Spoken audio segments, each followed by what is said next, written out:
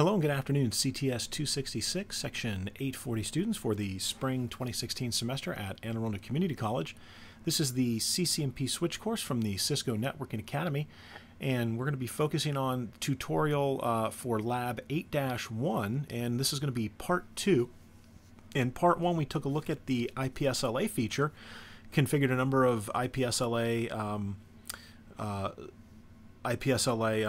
operations, as well as some IPSLA responder activity, and then took a look at UDP jitter across a number of switches. So now what we're going to be doing in Part 2 is we're going to be focusing here on RSPAN, or Remote Switch Port Analyzer. So remember that there are a couple of different ways that we can collect data from a switch if we wanted to, and when I mean data, I'm talking about not like SNMP type information, but literally packets flowing through interfaces. So SPAN, which is just switch port analyzer, that's one way to do it.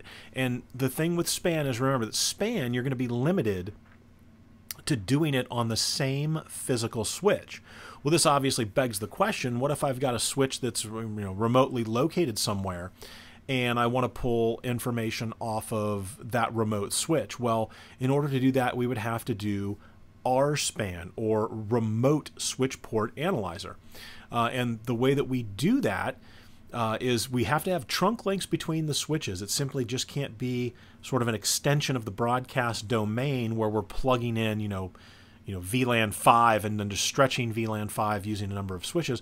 It's got to be a trunk link, and we're going to need to bring a VLAN into play, and that VLAN is going to be dedicated to doing nothing but providing that RSPAN functionality. So here's what we're going to do. I actually have a host here that we're going to use, and let me make sure I get this password in here correct, and it's our MacBook, and I actually have Wireshark running on this MacBook here, and this is going to be the host that we use to do our packet capture.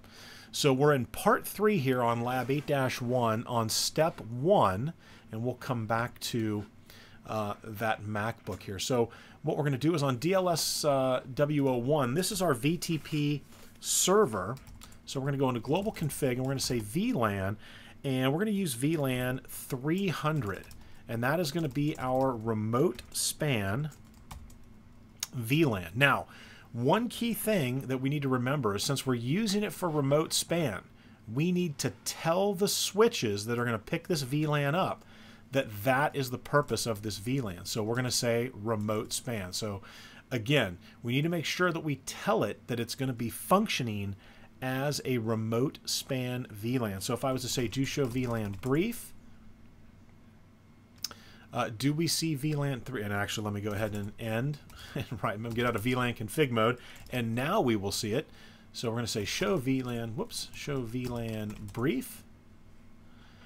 And there is our remote span VLAN. Let's make sure that ALSW01 and 02 have picked this up. Show VLAN brief. All right, remote span is there, and let's see over here. Show VLAN brief. And the remote span VLAN is there. Okay, good. So everything looks great. We've got the remote span VLAN. So now what we need to do is we've got to configure our source monitor session, and then we're going to sort of configure the destination monitor session. All right, so we've got VLAN 300 on ALSO, and now in the lab it's going to show you to do it on 1 and 2, but my MacBook is actually the one that has Wireshark is on ALSW02. So I'm going to do this backwards, but we're going to end up with the same result. So I'm going to come over here to ALSW02, and we're going to go into Global Config mode. And I'm going to say monitor session 1, source interface is going to be FA106. And again, that's the other MacBook in the environment. And then we're going to say monitor session 1, destination. Now the destination is just simply the remote VLAN, right? The VLAN that we're working with for remote span is 300. So if I were to say do show monitor, there we go. So we've got a remote source session. The source port is FA106, and that is the, we'll say it's MacBook 2 or MacBook 1. And then we've got the destination RSPAN VLAN. All right, so now let's go ahead on the opposite side on ALS, and actually, yeah, on ALS 01.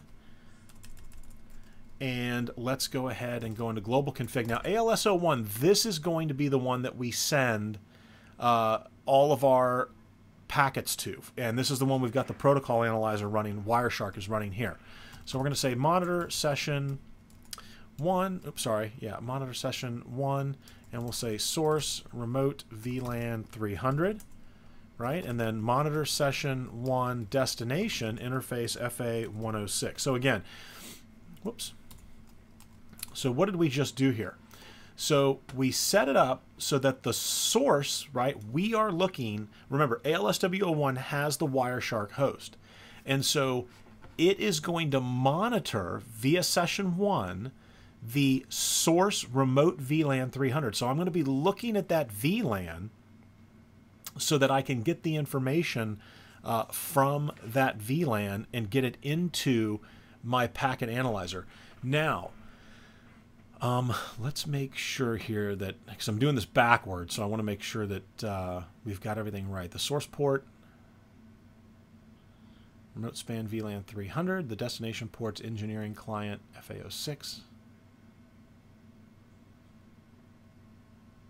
All right, we're going to get both transmit and receive traffic. Okay, so that should be it. Okay, that should be it. So all the traffic from VLAN 300 now is going to be mirrored to FA06. Now let's go ahead and let's test it out. So we've got Wireshark up and running here. Or we did a second ago. Where is my... All right, so we've got Wireshark up and running. So let's go ahead and say capture interfaces EN0.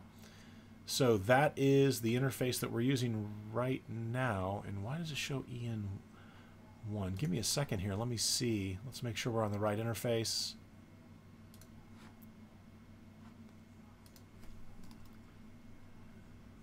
And come on there, terminal.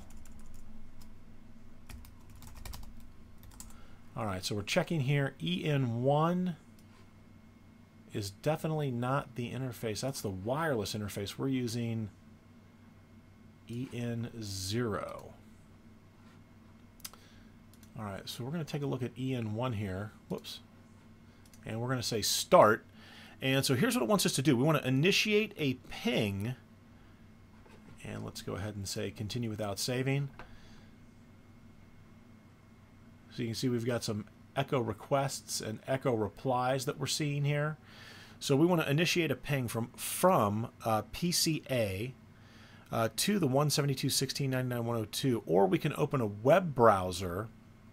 So let's see here, because I believe we've got a web browser here, and let's try to go to, let's see if we see any traffic here, HTTP, and we're going to go to 172.16.99.1. So we're going to try to go to DLS01, and we've got these ping packets flying back and forth, but oops, sorry, CP // So we may get prompted. I don't think we've got the HTTP package running, and I'm not actually seeing the packets for that.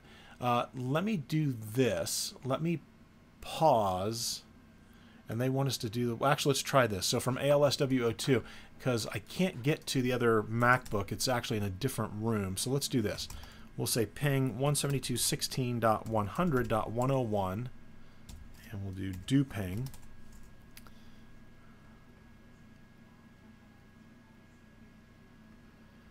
And so we're not having any luck there. And then from DLS1, if we said ping one, you know what? Let me pause this. I think that other MacBook may have gone to sleep mode. Hold on one second. All right, so we've got the MacBook running here. Let's go ahead and say capture stop. Let's scroll back. The other MacBook was asleep, unfortunately, and there we go. Okay, so that's what we're looking for. All right, so the other MacBook fell asleep. and went into sleep mode. So I brought it back online and initiated an HTTP request. And so let's take a look. So we've got the source address here, the 172.16.200.101, and it was going to 172.16.99.1. So, and again, that was the HTTP GET. So I was trying to get the web page to come up off of the DLSW01 switch. Unfortunately, that switch is not running, doesn't have the HTTP software on there, and you can see I entered in the incorrect username and password here. So if I were to blow this up, whoops, make this a little larger here to the full screen, you can see that we can see all the TCP information, the source port, 80 destination port, and this is coming back to us because it's denying us access because we entered in the wrong password. So again, good to see that the remote span session worked, right? Because this traffic that we're looking at here, this was generated and it's plugged into ALSW02. We are sniffing off of that remote span VLAN on ALSW01. But we still get the information because of the remote span VLAN 300. And if we were doing other pings, we would see that information as well. But again, this 172.16.200.101, that is the MacBook plugged into ALSW02, not even on the same switch that we are in. So we were lucky enough here to pick up these HTTP requests and to see that the packet capture will work. All right, so this can come in very, very handy when you're doing troubleshooting or maybe some implementation testing to see what is the traffic going to look like. And that is it. So this is going to wrap up part 2 of Lab 8-1, where we talked about switch port analyzer, or the SPAN feature, and we configured remote span session leveraging 2 different switches, 2 different MacBooks, and Wireshark. And again, Wireshark is 100% free, so you can download that for free, and it's a great tool to play with to see inside of the packets what's actually going on. There was some, you can see all the HTTP information we have here that we were getting. All right, well, that wraps that up. Be ready to use Packet Tracer and, be ready to use Wireshark on Monday night. I will see you guys on Monday. Enjoy the rest of your weekend.